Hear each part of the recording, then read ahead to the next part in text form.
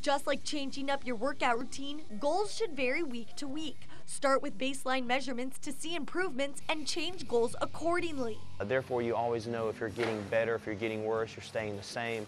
Use a stopwatch to time a mile run or see how many weightlifting reps you can do in a set amount of time.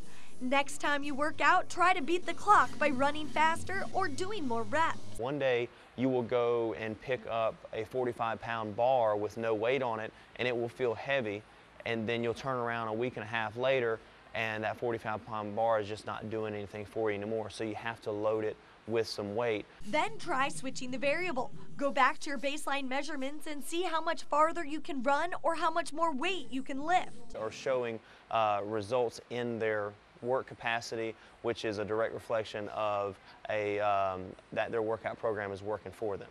These goals will come quicker, but good form is still key.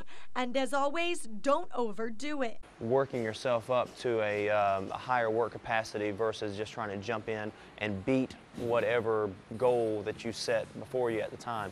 Do you have a health or wellness question? Email me at mkendall@wfxl.com. Melanie Kendall, Fox 31 News.